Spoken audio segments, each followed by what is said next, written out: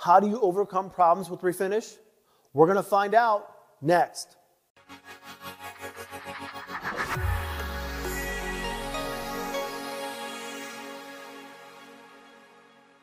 The refinishing process is complex, and if that is not enough, it often relies on previously performed work and repairs to be successful. When all goes right, not too much thought is given to refinishing. However, when it goes wrong, there is much speculation as to why.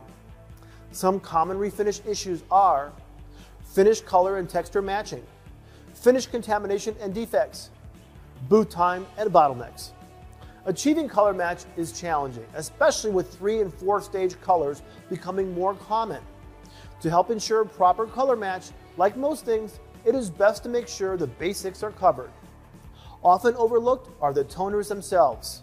It's important to make sure the toners are stirred sufficiently before mixing a color.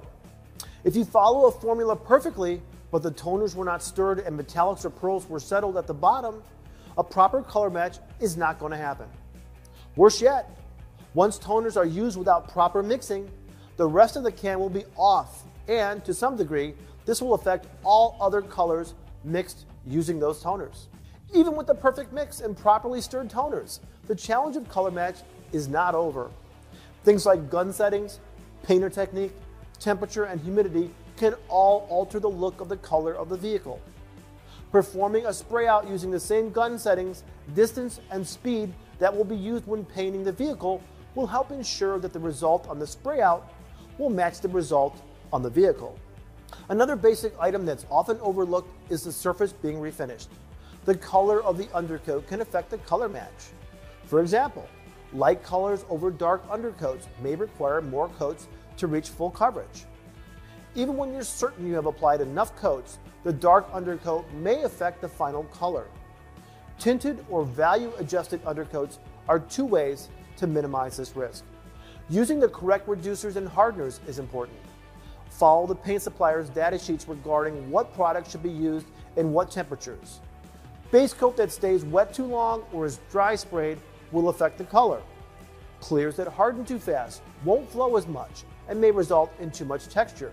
Painters love to try to lay clear coat down like glass, often pushing that line between flat and running the paint. This is especially tempting on black. The reality is, most OEM finishes are far from flat.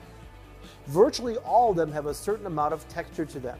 The knowledge of how clean the finish typically is coming out of the booth, the experience of knowing that at times you'll need to make the texture a little rougher, thereby removing some of that texture, and the technique to make it happen is essential. Achieving a texture match comes down to this knowledge, experience, and technique. In our next video, we're going to talk about finish contamination and defects. I'm Jason Stahl. Thanks for watching.